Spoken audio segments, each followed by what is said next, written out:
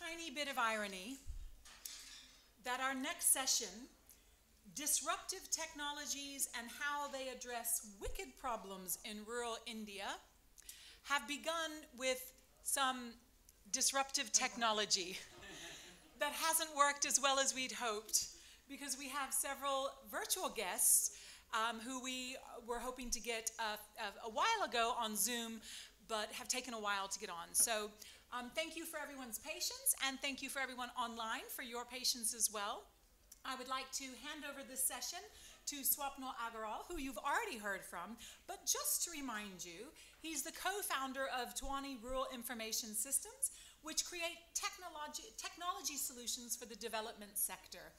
And without further ado, Swapnil will handle this session and see how disruptive we can be. Thank you. Thank you, Lindy. Good afternoon, everyone. I'm Swapnil. Some of you may have heard me in the first panel. Feeling very grateful to invite a lot of experts in this field.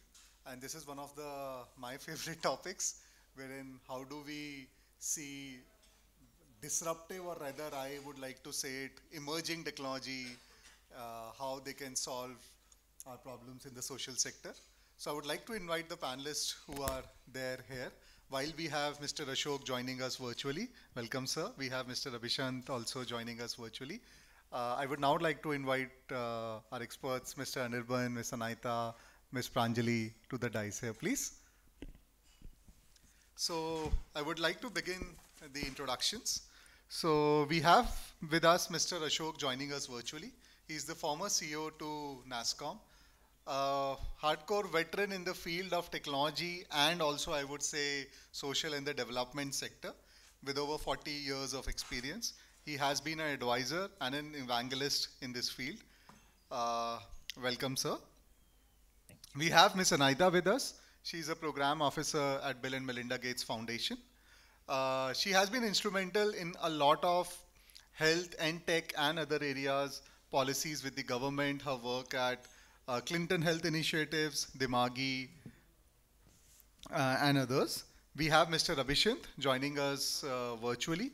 He's the founder of the FinTech Meetup, which is one of the India's largest FinTech ecosystem. With a lot of unbanked population and a lot of focus on digital financial services, it would be great to hear Mr. Abhishant's views. Then we have Mr. Anirban, who is currently the head for Qualcomm for the Social East and India. He has over 20 plus years of experience again in the technology and the social sector space. Especially, Qualcomm focuses a lot on Internet of Things and connected technologies. So it would be good to hear their views as well. We have Ms. Pranjali, who is the business development head for non-profit verticals at Amazon Web Services, AWS. While our increasing dependence on cloud services, it would be good to hear from Ms. Pranjali on how they are tackling, specifically working towards solution-based approach for the social sector and non-profits in India. Right. So now I would like to hand over to Ms. Anaita, who will be the moderator for this session. Thank you. Hope we will have a very enriching and a lot of key takeaways from this session. Thank you. Over to you. I hope I'm audible. I'm really grateful for this panel for overcoming the tech challenges to talk about disruptive technologies. I think it's a great start. It also helps us simplify some of the challenges we're going to be talking about today in our heads to at least begin with. I thought today, before we start, I'll talk about the smallest problem that we can solve for in the room, which is that whenever we talk about rural communities and marginalized communities and vulnerable populations, we always talk about them as a last mile problem to solve for. And somebody very recently told me that if you really want to start solving for it, talk about it as first mile.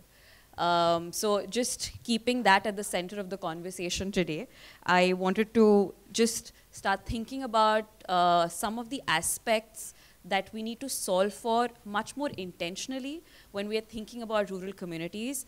And the kind of population we're talking about, it's really diverse. So just looking at a one-size-fits-all solution is not going to make a difference. When we're looking at these technologies, the use cases that we think about sitting here as our vantage point versus actually interacting with these communities and what would actually be beneficial for them is something that I'd like to focus on as we talk about this.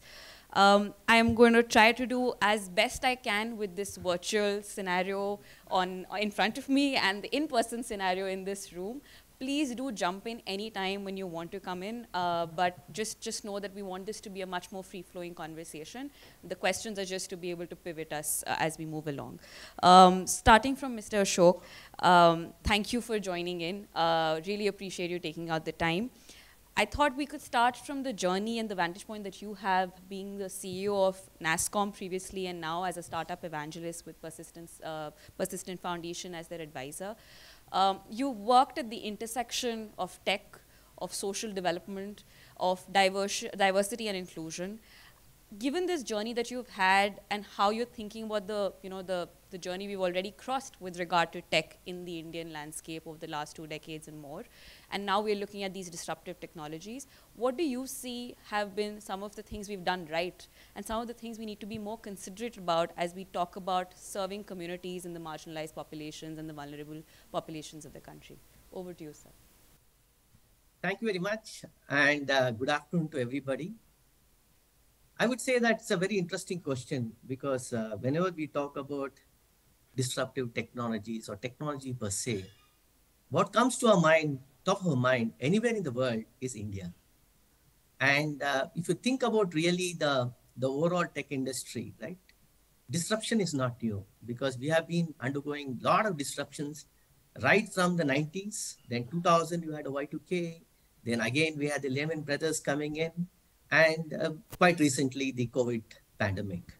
Now, all throughout, the tech industry has actually emerged stronger and stronger. Now, having said that, I think this is a time for a paradigm shift for the social sector to adopt some of these practices what the tech industries have been doing for the last couple of decades. And when I look at it, there are a lot of problems currently in India, right? I would say 9 of the 10 most polluted cities in the world are in India. 1/3 of the children are malnourished, right? And we have a lot of population, probably I think close to about 250 million people entering the workforce in the year 2025, and already about 120 million and odd are looking for jobs. So these are all some of the problems which are facing India, and more so in the rural setup what we speak. But having said that, one of the good things what has really happened over there is, I'll take some of the thematics areas because it's not possible to cover all these 17 SDGs.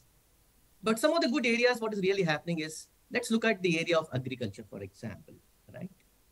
And in this case, it's just not a social sector. Even the large corporates have actually entered the fray in trying to impact socially. And all of us know about the great story of ITC. After all, it has been, even Harvard has mentioned about the ITC's e-chopper success stories where they have impacted 35,000 and odd villages, and more than 5 million villages have been impacted. But having said that, what is important to understand is what is the kind of technology which is happening, and this technology is a leveler. Actually, it's a leveler because people who have to, not those who don't have, are all actually coming onto the same platform, right? So that's one thing which is good. And we have seen other, various other apps coming in from social entrepreneurs. For example, I just saw and read a company called Tushi Suchak, which incidentally are all in local languages, just not in English. Now, that's a very important aspect because even ITCs have gone into the local languages. They are in 10 states, right? So what is important is to understand and to communicate in the language what the rural, folks understand. So that's one aspect is agriculture. The second one where I clearly see a success, but we can do more, is in the area of healthcare. When I look at healthcare, we all know that, some of these places we have to travel of almost 27 kilometers to go to one primary healthcare centers, right? But having said that, Bharat, for example, are now working with social entrepreneurs, right? And they're trying to see how exactly technologies like artificial intelligence is going to make an impact so that, when there is less number of doctors and nurses, how can they impact that, right? And I've seen clearly some companies, I think it's called as, one of the companies, I was going through it, They're doing some amazing work. Periwinkle on cervical cancer using AI. They're making some impact over there. And so there are many such companies which are there. But what is interesting is 5G, which is going to come in a big way, is going to make a lot of difference. Because you have a very high reliability, 99.99%, low latency, and because of the fact that we do have challenges in healthcare, the last mile can be reached through telemedicine. And that is going to make a huge success. Now, you asked me the question, is it successful? Answer is no. Still, we have a long way to go because 140 million people we have to support, right? It's not so easy to do it overnight, right? It takes time. But I would say the directions are in the right way and it will happen. And the last area which I would like to take is education, because I've been working very closely in the area of education. And thanks actually to the pandemic, the whole, I would say the NGO sector, I think they're close to about 4,450 startup in the tech in the country. And we are I believe, the second largest consumer of education and skilling, upskilling, and all those stuff in the country today. I mean, apart from US. Now, what is very interesting is, because of the COVID pandemic, every single company had to disrupt themselves, looking at the hybrid way, like what we are doing currently, right? This is a norm. This is a new norm. And this is what is very interesting. So there was a lot of LMS which has got created. And a lot of companies, example, I think I remember a company called iDream. Now, iDream is using basically AI by means of which they are able to improve the progress of students, right? Especially in the school, K-12s. And now these are all some of these paradigm shifts which is happening by means of using technology, you are able to make a huge difference. And lastly, because you mentioned about diversity, equity, inclusion, and I've been there for a long time in this area, this is one area where I clearly see technology being a major enabler. Because we believe that, you got to keep people at the center, use data and technology together. But people are most important. Now, in this case, women are getting more empowered. We have seen that clearly during the pandemic and after that.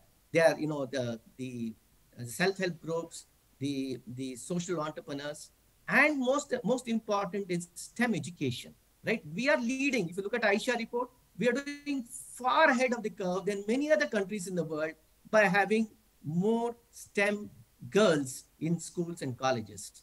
While IT industry is, I would say, an island of paradise, we have 36% women in the IT industry, but there's a lot of things to learn from it, by means of which they are actually taking a lot of initiatives for creating, mentors, by creating hands-on experience, by creating role models coming in from rural areas. That's most important, because you can't be having people only in Delhi and Bangalore and Chennai and saying they're role models, but they're role models in small towns and cities. And that is making a huge difference for women in the country. While we have a long way to go, it's still not working, because please understand, labor force participation, female labor force participation is 10% down, and our neighboring countries like Sri Lanka, Pakistan, and Bangladesh have a higher female labor force participation. But having said that, there has been a good momentum happening at schools, at colleges, and vocational training. And I would say that we are on the right path with a lot of support from government, the civil societies, and the corporates. So thank you. I think I will take more later on as we go forward. No, thank you. And you've brought us into many topics that we would like to segue onto as well. So thank you for that. You just summarizing some of the conversation in terms of what I would request Anirban to also speak about. Whether you talked about the large corporates trying to work in this space and trying to not just develop solutions and applications at the last mile, but actually think about it in a much more integrated manner, whether it's 5G, whether it's AI, something very close to my heart, women in the workforce, and designing, keeping them at the center of it and having them in the room while you're designing. So just coming to you, I think with Qualcomm and the Qualcomm wireless reach initiatives that you've been working on education, livelihood, healthcare, you'd mentioned that technology first is a principle for you. But you're also thinking about how to be able to bridge the digital divide and the gender digital divide much more effectively and intentionally as you work in India and in Southeast Asia as well. So if you could share some light on what your journey has been around this and how you're thinking about overcoming some of the challenges, risks, and inherent biases as we use some of these technologies going forward. Thanks so much. Thanks so much to TRAI, Dhwani, and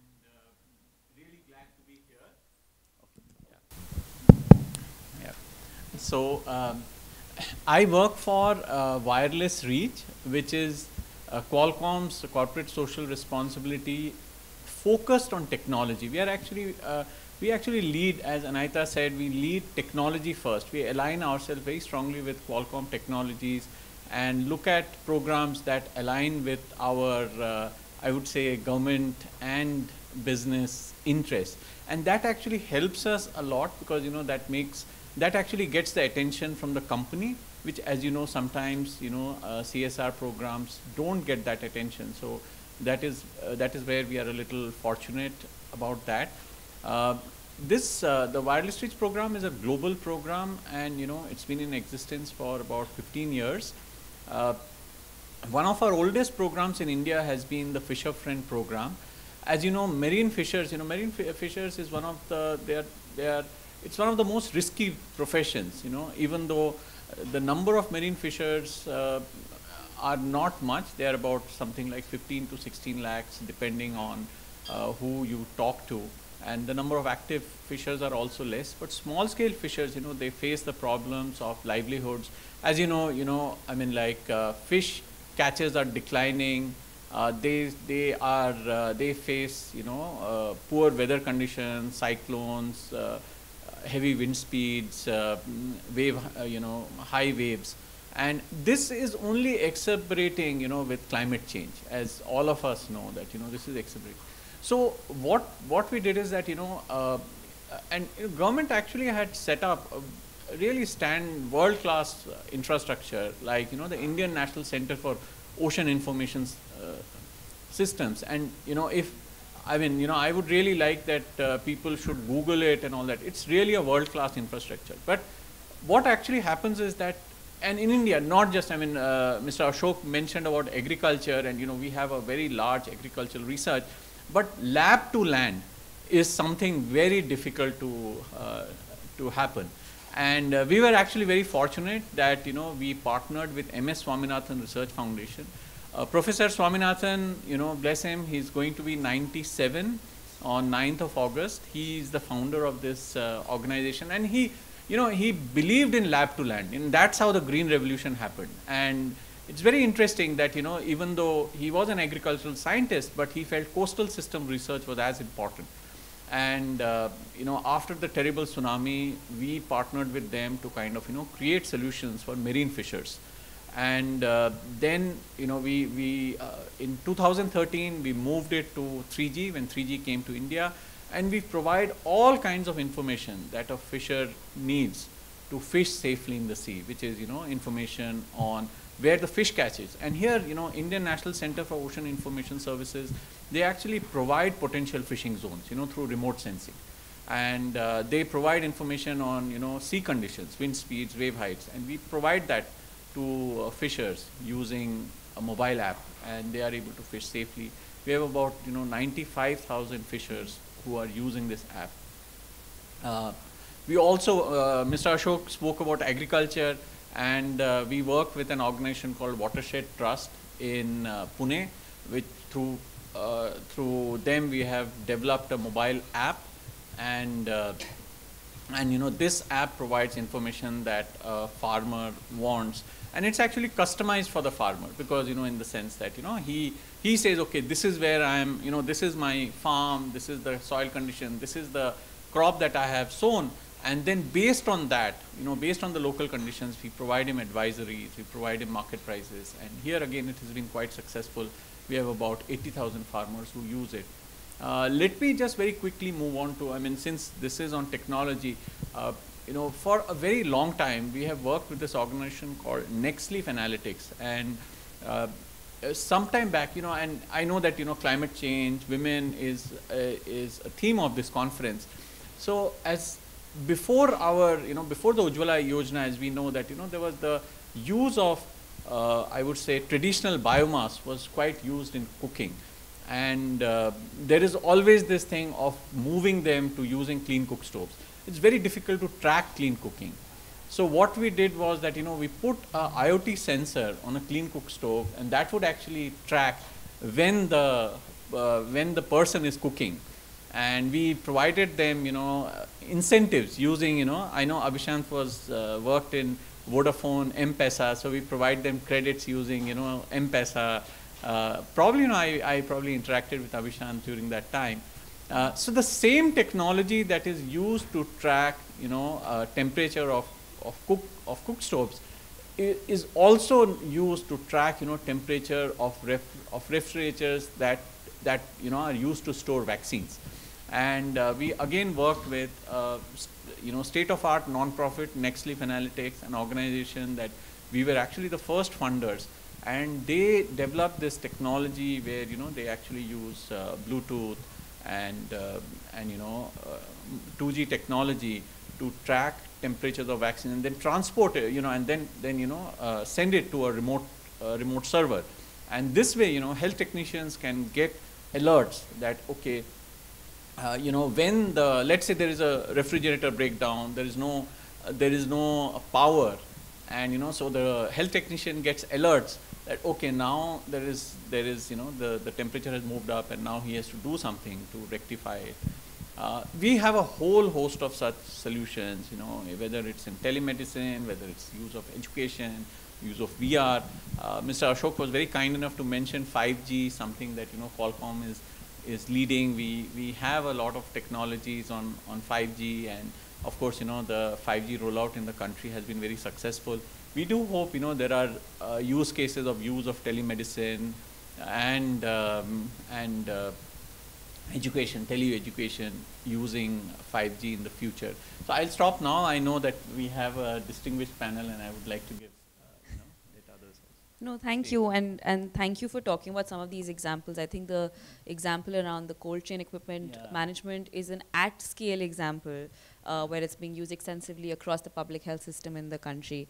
And I'll, with the M-Pesa segue, I'll probably move to Abhishant and talk about how, starting from how UPI has revolutionized a lot of what's happening in India and now other countries as well.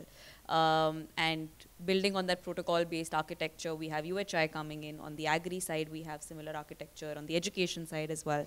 But coming back to your commendable journey as a fintech evangelist, the work that you're doing with fintech meetup as well, I think if you could share some of your observations for driving inclusive solutions for a diverse country like ours when it comes to finance, and also how fintech solutions using blockchain, AI, financial inclusion in rural areas have been able to and can make more advancements.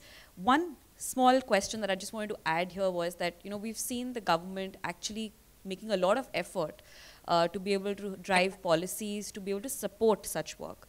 Going forward from your perspective, how can governments, some of the large corporates, some of the NPOs also play a more intentional role as we take this forward in the rural communities with a more targeted approach to be able to get into tribal communities, for example, to be able to actually effectively help them leverage it if at all, or marginalized communities and vulnerable populations.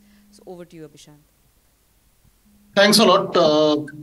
I think, and good to see you, Anirban, after long. So thanks for this conversation to DRF and everyone out there. Sorry for not being there in person. I've traveled a lot, so I thought it's better to be away and be digitally present in some occasions. So when we talk from our nation point of view, our nation is large enough, and frankly, the way we look at our nation, we look at it in 4 lenses.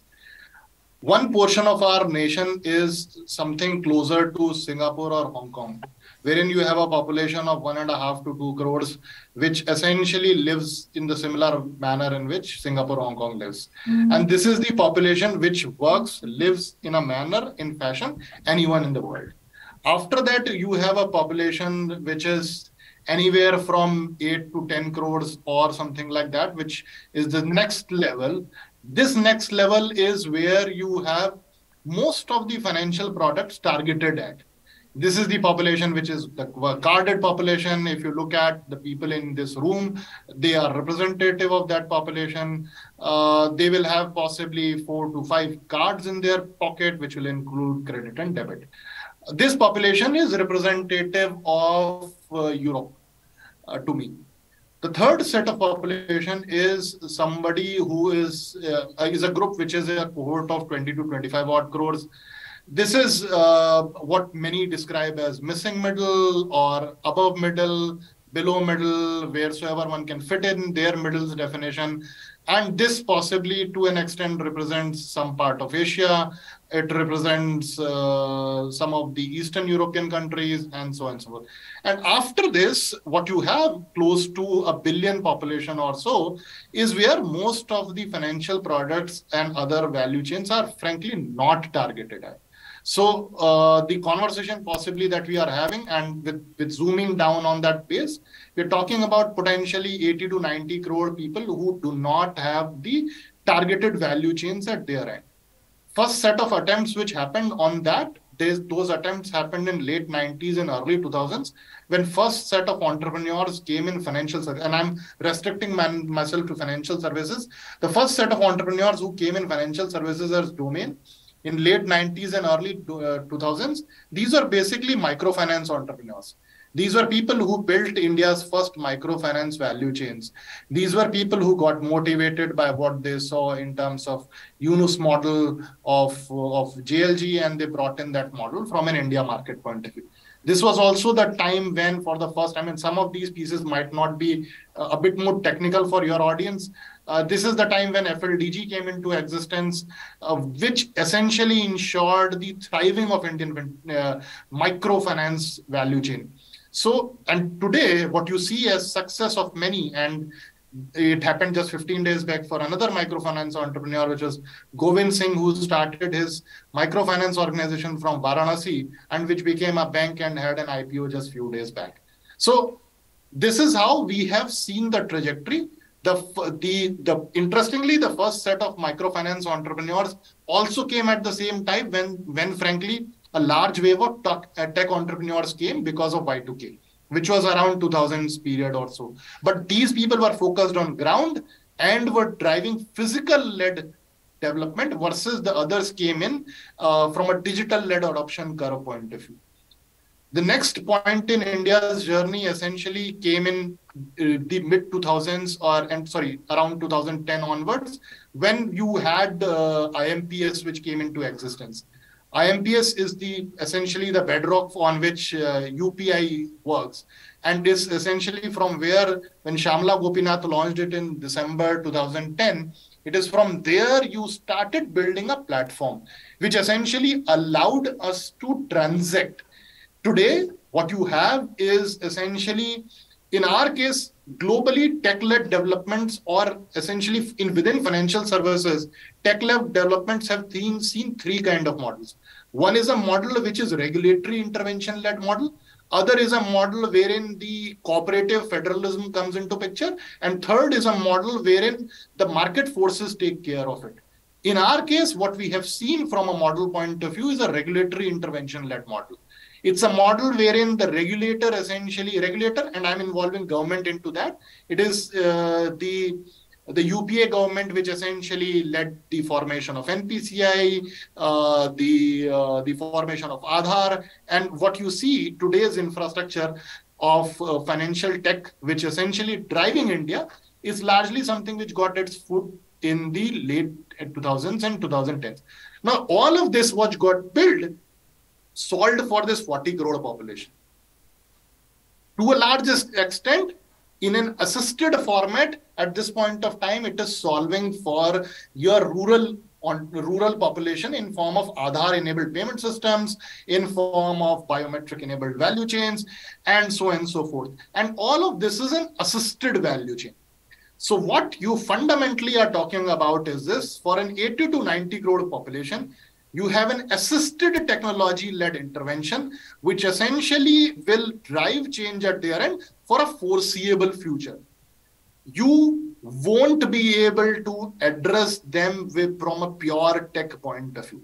If we want to believe in that, we are living in fool's paradise. This population will require handholding, and financial services, which essentially involves dealing with people's money, should come with consent driven by understanding and appreciation of the product, and should find value, ease, and convenience of delivery to them. All of this put together misses the point of they being able to fundamentally appreciate the product. It is there, potentially assisted value chains will drive some of them towards the change.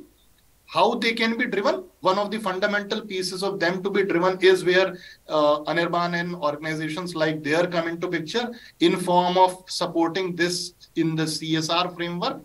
Somewhere we potentially need a campaign like Pulse Polio immunization campaign, which essentially went door to door, down, ground to ground, village to village, and then enabling people to understand, appreciate 5 digital transactions in their daily life. And if we can do a Pulse Polio like campaign for 5 digital transactions in their daily life, we will be solving large extent for India's tech-led interventions on financial services. These 5 could include your basic simple things, how to pay your electricity bill, how to book a railway ticket, how to, most of the households, even in the 80 crore, 100 crore population, you'll find them having DTH recharges and so on and so forth. If you solve for 5 basic transactions, you will solve for it. We have thrown a lot of money as a nation down the drain in CSR in the name of financial inclusion-based drive. That money has simply gone down the drain. What we need to move that to is digital financial transactional literacy so that people understand what for they should use that and what for they should do intervention for. These are my initial comments, and thanks a lot for bearing with me. Abhishant, before I turn to Pranjali, one quick follow-up on the FinTech meetup work that you're doing. Through some of your parting thought around digital financial transaction literacy, are you thinking about some of that through that work? How are you trying to bridge this gap? Or how do you think the community is coming together, if at all, not to put you in a spot? No, largely I refrain from talking about what we do for the simple reason that I think our community knows us well enough. Just to put that in perspective, we do something absurdly unique, and you would have, and this is cliche to say, but you have never heard of anything what we do. We fundamentally drive change from ground. We undertake a 10,000 kilometer road journey across India every single year. We have done that for last 5 years. I have personally lived 350 plus days of my life in last 5 years on road, including both COVID years. We visit 19 cities. We stay in 20 plus villages. We meet with 400 fintech entrepreneurs, hundreds of common individuals.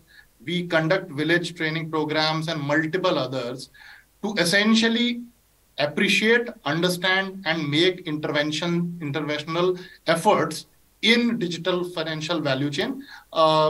As part of that, we do certain things in form of our social responsibility.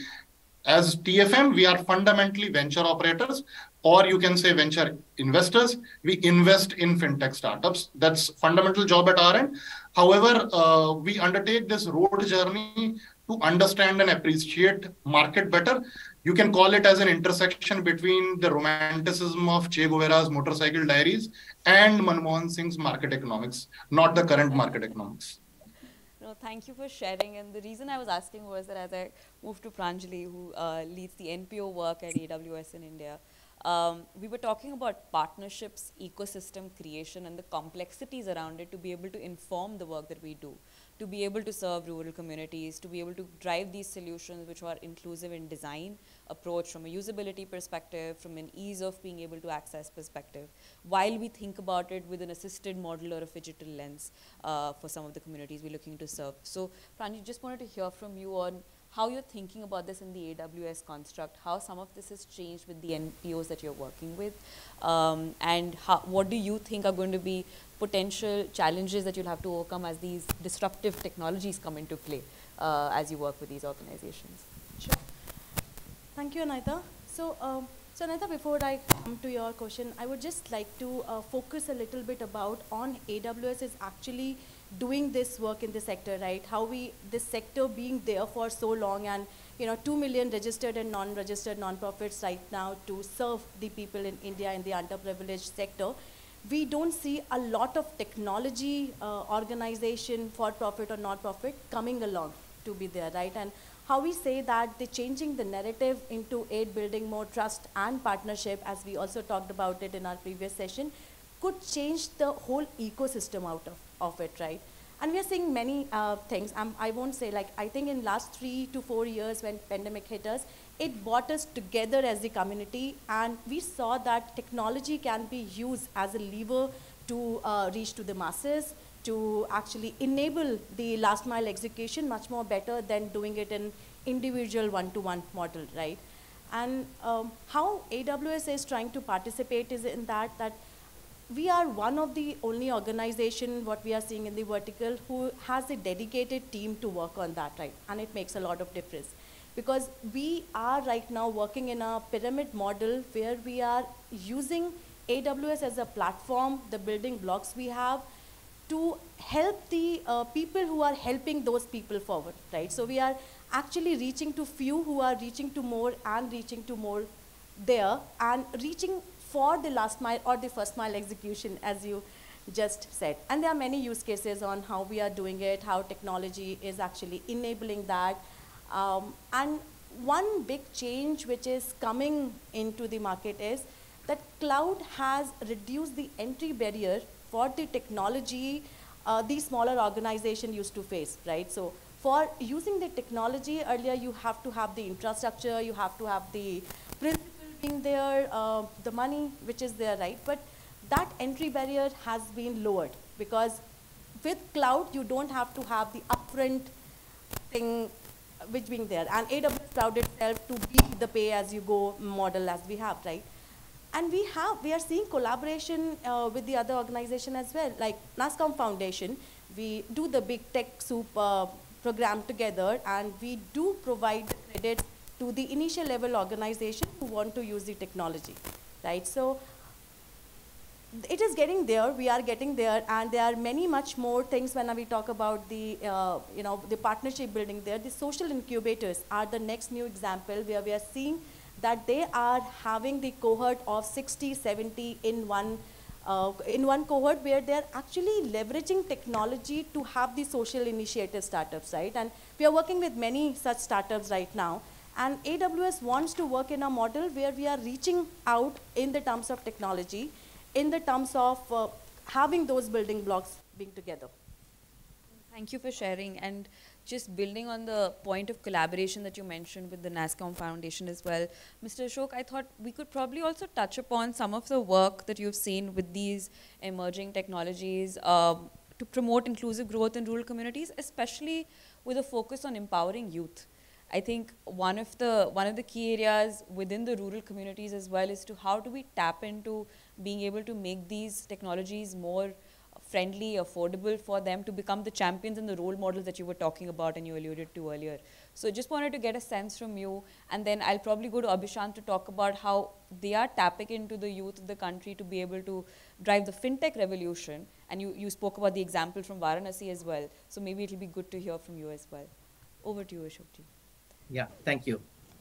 So one of the things which is really happening is the slow but gradual shift from metro to non-metros. And if you really look at it, currently it's like a triangle, but shortly we'll get into a diamond-shaped, demographic dividend, so to speak.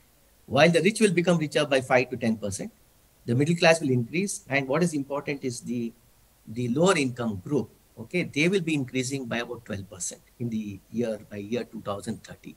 Now, these are all enough data and statistics coming out from various sources. Now, what is happening is the shift is going to go from metros to tier 3 cities and beyond. Tier 3 cities and beyond.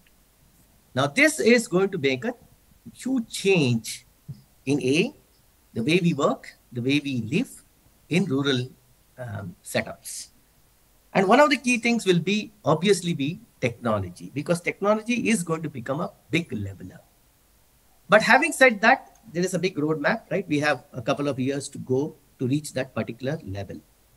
Now here, what I see is some of the things which really is happening, and a big shift which is happening is obviously government's new NEP policies, which has come about, right? It is helping the youths to really ensure that they are basically getting trained in vocation. Because it's only in India, if you look at it, that they demand that you have to have graduates, 10 plus 2 plus 3, and then they get employment in the organized sector.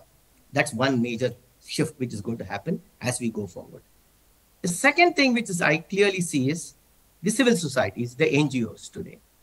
Now, NGOs today, currently, if you look at, let's say, disability, for example, right? You find that majority of the NGOs are actually clustered in Bangalore, Chennai, Hyderabad, Delhi, and so on. But there's a huge market. Data clearly shows, though it's a bit outdated, 2011 census, 69% of the disability actually are from rural areas. So where are they? They have to come to city to get trained by the NGOs and get employed here. Now, that whole aspect will change. So the shift is already happening. You're finding companies like Zoho, for example, right? They're working in villages. You find like where I am an advisor, Persistent, they're going into 18 cities. Nagaro is already gone to 21 locations and 18 or 21 locations. Almost all the firms today, big or small, medium or large, all are going and shifting their bases to where their talent lies. And talent is not necessary in the metros. That's one aspect. Second aspect, what I clearly see is that the rural today are as good as you and me, except that they may not be able to speak English, like what we are doing currently. And the whole paradigm is because of generative AI, which is coming, right? And you also saw already a success which came in Times recently about a Bangalore-based firm, I think Kiara or somebody. Karya. Who's working today in rural Karnataka, and they're taking and making the system learn Kannada in the local dialect. Now that's the paradigm shift which is going to happen. So basically, if you want to basically try to treat tuberculosis, it's impossible unless and until you know English and you're able to chat with them. With all this paradigm shift happening in technology, you'll find that they will be able to communicate in the local language. NLP and other things are going to happen. So that's one shift which is happening. The second thing which is really happening is, what I clearly see is the government of India in what I call it open digital health ecosystem, right? Now that is a good transformation which is really going to happen. Because if you look at beyond, I'm from Karnataka, so I say beyond Mysore, you don't have good hospitals. You go to Kur, you go to Madikere, you go to other places, they have to come down, right? You have a challenge, right? And they always have to fly down. But luckily, of course, again, technology is playing a role. I would say that with 5G and, Apollo, I think, has done something in Calcutta where they use 5G and they're able to ensure that the last mile issue or the golden hour is sorted out because of 5G. Okay. But having said that, the rural today are very keen, to get trained and work in the place from where they come from, the sons of the soil, so the daughters of the soil, they want to work there. And I have a number of examples where I can give. There's a company called Next Wealth. They are operating in half a dozen cities, rural cities like Krishnagiri, Salem and all. And today they are actually recruiting people from the local area, giving them job, and 70% of their staff are women. There's another company called Infomedia, which is based in Bangalore, but they are in Nagpur, they are in Hyderabad, they are in Krishnagiri and so on. 30% of their staff are from disabled sector. And 90% of their workforce are from the underrepresented communities. The attrition level is low. They don't quit. They are very happy. And they make the career growth. And by giving employment to one, you are actually supporting four. Your families are getting supported. So I would say that the rural India is looking forward to ensure that they are able to absorb and embrace these new technologies, which could be 5G, it could be AI, it could be anything, because they don't understand all the stuff, right? And you saw that article, it says, I only understand, okay, Google. That's what they said, okay, Google. But the whole aspect will change once it comes in Kannada or Tamil or Telugu, whatever it is going to be happen. I'm sure the Google, the Amazons and all will change. And this is going to make a difference for the rural masses in the country. No more you'll find migration. Migration was the biggest challenge we had, right? And because of that COVID, if you remember, everybody went back.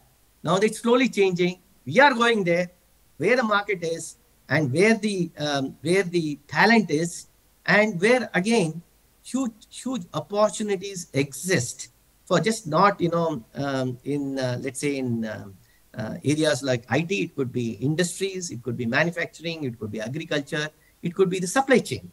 The whole aspects are going to change, and technology will be a big enabler, and people need not be graduates. That's the one thing which I'm very happy about NEP.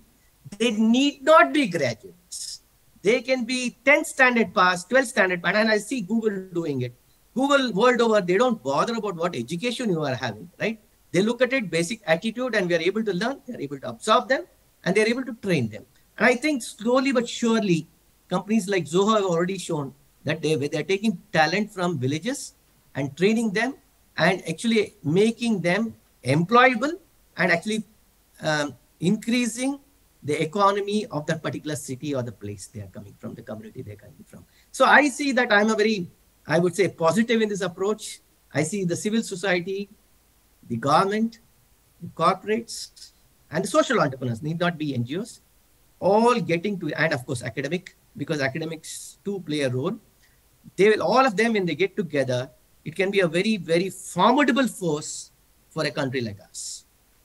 And thank you for sharing. And Abhishant, I'll come to you with this one thought, that we need the people who we are designing these solutions to be in the room so that they are informing what the requirement is.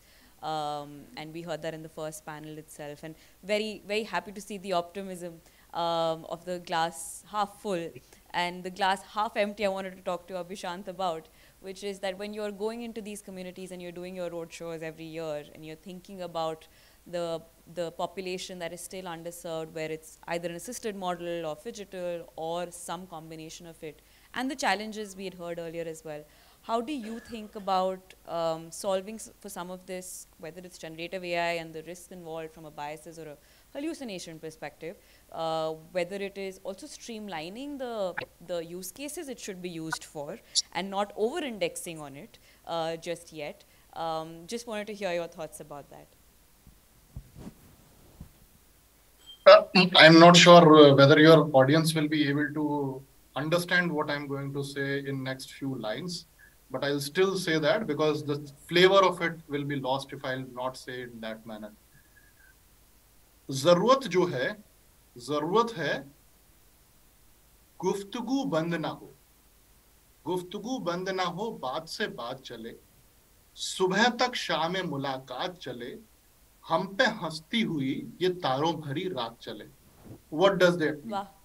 It means essentially, fundamentally, is that what we lack is our ability to undertake a conversation with the populace, which is missing, by sitting, by being there and being with them. That's what we lack. And because we lack that, and because we are not in a position to do that guftugu, that Indian coffee house style long conversations, which are not went with the idea of finding a solution, that boss, मैं जो है दिल्ली से आया हूं, मैं बंबई से आया हूं, मैं तुम्हारे जीवन की सारी समस्याएं solve कर दूंगा. Not going with that attitude and having an open conversation wherein you can talk for hours at length and invest time and effort in uncovering and peeling the onion, rather than trying to go with a questionnaire and trying to find an answer for that. So unfortunately, we go with questionnaires and we therefore don't find solutions for that. And therefore, we look at it as half glass full or half glass empty and not the glass, the water that I need. That's it. I need half glass only. Yaar, kya karunga full ka? That's enough for me. So if half glass is the only thing I need, that's it. We should be referring to that as a conversation. Now, specifically coming from I'll give you an example and you will appreciate why I said this and what we miss. Around 2-3 years back, it was, I think 2020, we did 2020 Yatra sometime in November, December. And in November, December, I was in one part of Maharashtra. There's a village called Parli. And I was there, I was spending night over there in that village. And while being there, one of the social organizations which works with NGO over there, grassroots organization, they came back, said, remember you had talked about to us that we should create an app for our community and so forth and all of that. Look, we have created something like this, and I thought I would like to show it to you first before we launch it to larger NGO community in Maharashtra. I said, okay, fine, let us look at it. I looked at that app. I just looked at it more from a tech lens point of view, or its UI, UX point of view, and all of it. And I said, yeah, theek lag rahi hai, it is looking good, and so on. And then then there were 10 women also sitting in a cohort who were basically the women we had met in past few years, and they have now graduated to a level wherein these women had become from information disseminator to rural village entrepreneurs. Now, when these women saw that app, they started doing murmur among themselves. And then as the murmur grew, I asked the gentleman, ki bhai kya hua? What is the point? And he asked one of the ladies to stand up and said, and that lady spoke in Marathi, I'm just putting it in English for you.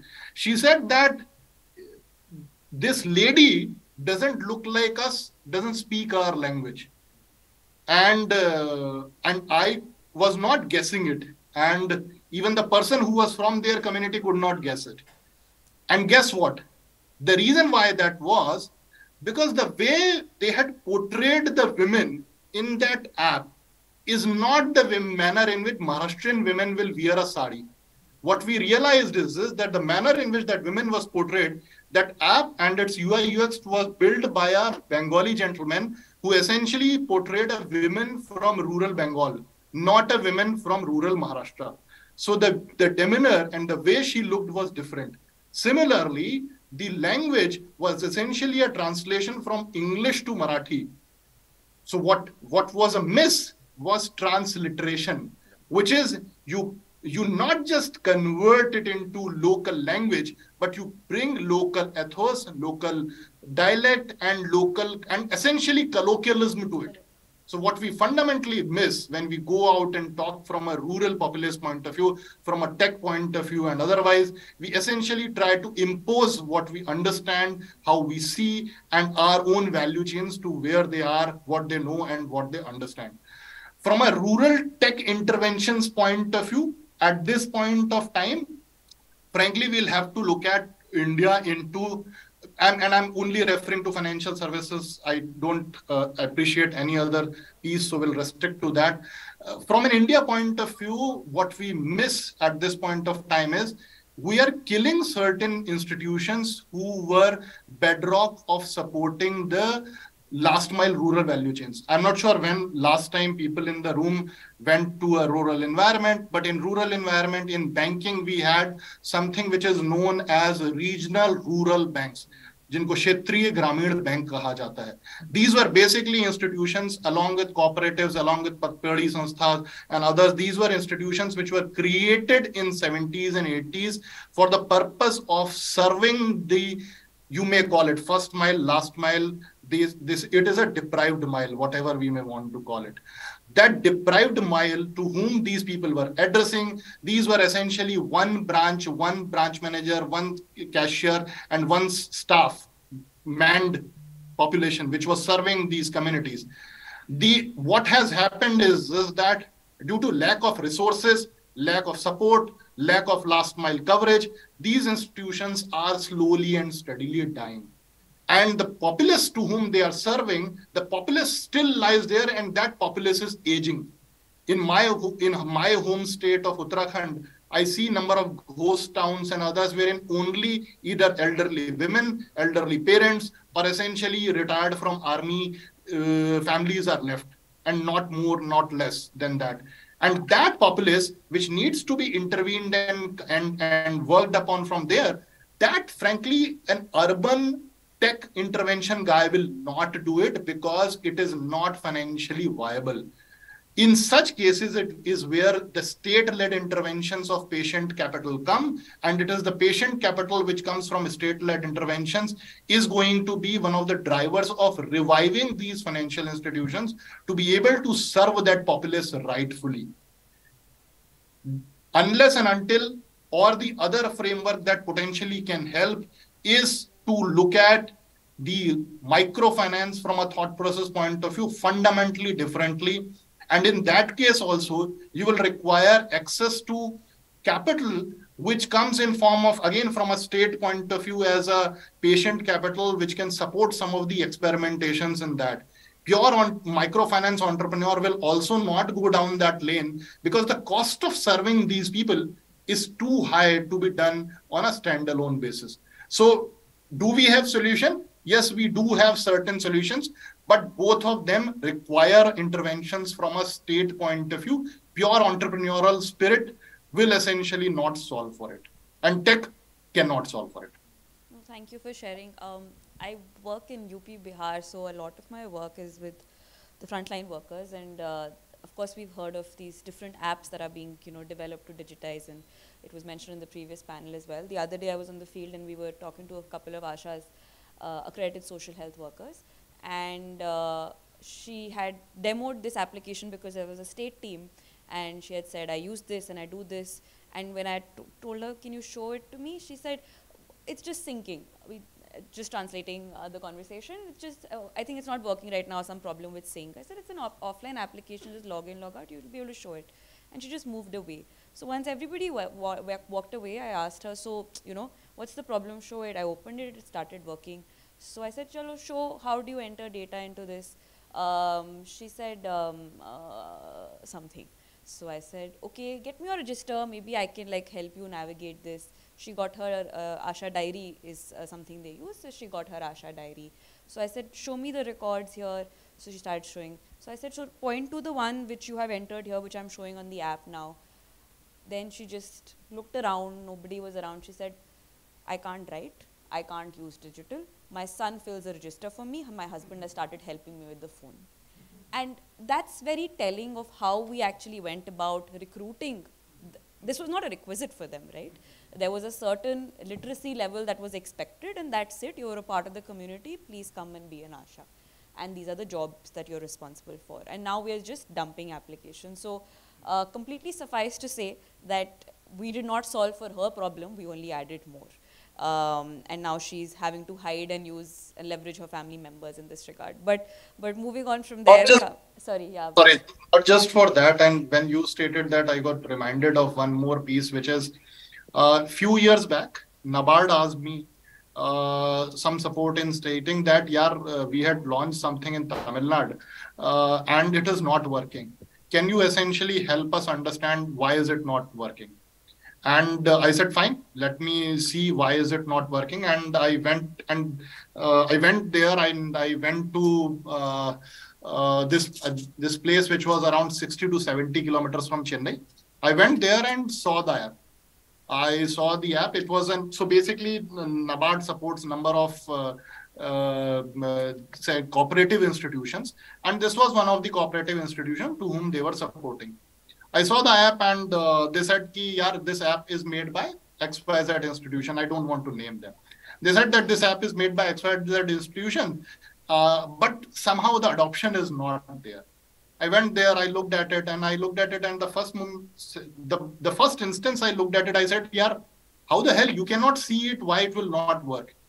In rural Tamil Nadu, which is 670 kilometers from Chennai, you are deploying an application which is entirely in English. Understand the plight of the person who moves out of an airport in Chennai and finds it difficult to give direction to the driver, to tell that driver ki boss wo kahan pahunchna hai, aur hamesha that India ke jhande wale khamba hota hai, everyone comes there, and anyone who doesn't understand Tamil. And there you are propagating an application which is made in English and has no meaning. And there was only one person in that district central cooperative bank who knew how to operate it, and is the one who was trained by that entity on how to run it. That's it. And why that happened? The reason why that happened is that in many of these cases, when we do such interventions, we make it so pathetically cheap for somebody to build it that the incentive to do it right is not there. The person told me that the agency which they had involved, they had a budget of 8 lakh rupees only. In 8 lakh rupees ke budget mein, they were supposed to do everything. So whatever shit they could bring, they brought that shit. So if you look at these interventions as a medium of PR and value and propagating that ways, and not frankly building value to it, you will build crap. And the problem is that the rural janta over there has no voice to be heard that you got crap for me. And you end up doing that. That's not the way you solve for it. No, thank you for sharing. And I'm also realizing that this time we've been able to have the virtual participants actually participate more. And I've not done justice on this side. So I wanted to come to you, Pranjali, and then to you as well, Anirban, around, you know, you were, when we were talking before the session started, you were mentioning about trying to build, and it also came up in the conversation earlier, trying to build, figure out how to build sustainable business models for these providers to start actually unlocking the potential of what they can do and, you know, scale some of these initiatives in the rural communities, because typically it doesn't work for them, right? So when you're thinking about that, what are the challenges you've seen when you're, you know, they're leveraging these technologies, when you are partnering with them? It will be great to hear from you. So when we go into this conversation, Anita, and I'll be very open and frank, so the first thing they ask us about, okay, how much credits we are getting, right? And this is where we keep ourselves back and we say, we bring technology, we do have a CSR foundation, they help, they serve, but we are a technical arm of Amazon Web Services, right? But having said that, we understand the vertical, we understand how this works. Let us bring you the sustainable technology, right? And I think that is the thing which we need to work more on, right? When we are giving the technology, when we are giving the solution, it has to be sustainable, self-sustainable. In many conversations, like, you know, we would do metaverse conversation, we would do many other conversation, like Bangalore airport, we have created a metaverse, or you go to Delhi airport, you have used DigiYatra, right? If you bring, you say, these are the high level technology, can we bring it to a non-profit? We can, we definitely can. A philanthropy fund, we can fund them for how long? 6 months, 12 months, 2 years, what after that? Why don't we bring them something which they can self-sustain on the longer and the longer term of that, right? And these are the challenges we are facing, because the lens needs to be changed, the idea needs to be changed. And on top of that, and you know, we were talking about this, I was sitting with one of the social incubator, and they said a brilliant thing to me, that the brightest mind in the industry is working on the secondary problem right now, right? You talk about edtechs, Vedantus, Byju's, they have phenomenal reach, a B2C model where they have created some platform where students are learning from home, they are learning this, they are learning that. What about the students who really doesn't have the means to learn? Why can't these people work on that? Why are they not creating the platform for these people, for the underprivileged students who needs the employability, who needs the skill? They are the first earners in their family, right? When the big funds like Tata's and Kotex, they are working on the skill building, the vocational part of it, and using the technology for it, they are not using the finest part in the industry which is available, right? We are trying to build that gap.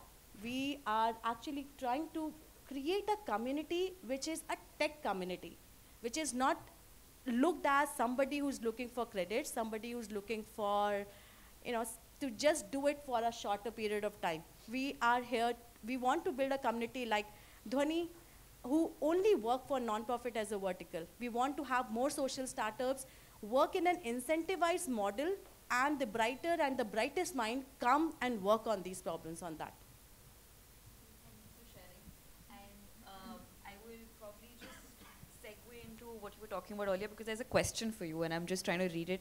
Can the person who wrote this question please just stand up and we can pass the mic?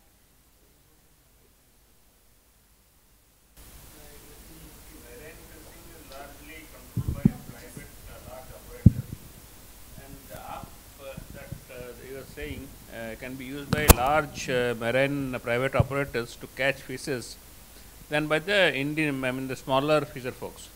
So how, I mean, this will adversely affect the smaller fisher folk. So I mean, the app that you are saying, so I mean, how, your comments, I mean, this will essentially adversely affect the smaller fisher folks. So your comments. Actually, I mean, the question that you have asked is quite complex in nature. So as you know, there are various types of fishing which happens, and you know, we are actually so one of I would say a path-breaking thing that Indian National Center for Ocean Information Services, INCOIS, has done is that they actually provide information on potential fishing zones. And these are, you know, and that is also, that makes it very environmentally sustainable, because, you know, these fishing zones are basically, you can say, you know, surface fishes, not bottom fishes. So this you catch using sustainable technologies and not trawl technologies. Also, you mentioned, I mean, you understand that the domain very well. Even though I think about 70% of fishers are small scale fishers, but most of the outputs are captured by larger fishers. In India, we actually don't have, you know, the industrial scale fishing, which is actually very well known outside. And this information actually is very beneficial for small scale fishers also. For example, like, you know, it has information on wind speeds, wave heights, which, you know, which actually empowers them to go out when the fishing is well. A lot of these fishers, you know, they use things like gill nets, which help them, you know, take advantage of these potential fishing zones, which are about 50-60 kilometers ahead. These actually discourage trawl fishing, and also so these are ways which actually they empower small scale fishers. They actually create a more level playing field for small scale fishers as compared to larger industrial fishing. Thanks so much for the question. One question to you would be, following up on what Pranjali was also talking about, that when you are using some of the technologies that we were earlier talking about, in rural India, and you know, you're trying to be able to bridge the digital divide, and you alluded to that a little bit. From your perspective, as Qualcomm supports some of these initiatives, what are those sustainability factors that you're trying to keep in mind from an implementation standpoint? Would be good to hear. So this is actually, you know, very interesting, and you know, Abhishant actually said something, you know, which is patient capital, and I feel that, you know, we actually have actually been with the Fisherfen program for something like 14-15 years, and information is not sustainable in India, whether it is our farming program or the fishing program. You know, you cannot make money on providing information to, I think, anybody. I mean, like, you know, none of us pay for any kind of information. It's very surprising because, you know, I mean, like, in fisheries, actually, you know, the fishers make windfall gains. So we have case studies where, you know, fishers who have followed the potential fishing zone advisories, they have made gains of something like, you know, 100,000 rupees, 1 lakh rupees, 5 lakh rupees. Some have even said, you know, 1 million rupees they have earned because they went to the potential fishing zone and got the fish. But still, if we kind of made it paid, we would not have kind of, you know, it would not have been successful. I think, you know, the way this organization has been sustainable, I mean, let's say, like, if you look at MS Swaminathan Research Foundation, you know, Qualcomm has supported them for about 10 to 12 years now. But given our support for them, they have actually built a very large, I would say, practice around working with fishers, you know. So it has helped them, you know, kind of, you know, work with INCOIS, get grants from them, get grants from state governments. These grants are not large, and, you know, luckily for us, both Ashok and Abhishant, and you know, that some of our non-profit partners actually work with, you know, on a very low cost basis. I don't think that's sustainable because that, you know, prevents them from attracting really good talent. Recently, they got a grant from Reliance Foundation to actually work with fisher women to kind of use technology. So I think these are ways in which they have been sustainable. And I'll just take 2-3 minutes and tell you about another sustainable initiative. So we have worked with Nextleaf Analytics for about 13 years now. They started with, you know, clean cook stove monitoring, and they found that this technology could be used for vaccine monitoring as well. You know, they were supported through a lot of grants, and BMJF was one, Vodafone Foundation was another, Google was another. And then, of course, you know, we funded them to build this new product, which they called CTX. and now they are able to actually, sell it commercially to, like now, I mean, the Indian government through UNDP has bought about, 15,000 sensors, and they are installing. So that has now become, I would say, commercially successful. They have a model of, selling devices and data. So even though, but I think that the bulk of their, their support has come from philanthropic funding. Though of course, as they expand, they have their earned revenue, which will actually take them forward. But I do feel that, as Abhishant touched upon and Ashok, that there needs to be patient capital to fund these initiatives which are actually reaching information to the last mile, and we know these are valuable. So thanks. Sure. Thanks for no, thank you. And I'll probably just bring out the last question that has come and add one point from my end also to the question and open it up with Pranjali and the other panelists, that there is a question without naming countries, that there are different models of using technology for rural development being seen across different countries, including India, and the figures appear to indicate that we've got much to catch up on. Is the greater emphasis on privacy protection in India, and we're talking as the PDP bill is tabled, a restricting factor to greater tech intervention for disruption? That's the question, and seeking the panelists' view. And I was just going to add that, I think Abhishant had alluded to consent to this particular question. I just wanted to also add that how, to your minds, does consent work in rural communities, if we are being real in this conversation? So I'll start with Pranjali on your thoughts on some of these points, and then we can do a round robin. I think, Anita, it's a very tricky question, because on the top level where we are working, especially in the healthcare sector, right, and we really want to say that, okay, this is PHI, this is public health information, it doesn't have to reach anything, and there's many more aspects to it. I would emphasize on what Swapnil mentioned in the earlier section is, we somehow are crazy about data these days, right? We all want the data. I don't know, like, yes, data has gravity, it has many more use, but we somehow want to cut corner and do that, yet we are not really able to make effective use of that. So the question, whoever must have asked that, I think, yes, there is a catch in that. We are trying to cut corner. We are trying to see that how all these bills which are passed, and we are not collecting the data. We are still doing it, but we are not able to make use of it effectively, and it is stopping us somehow.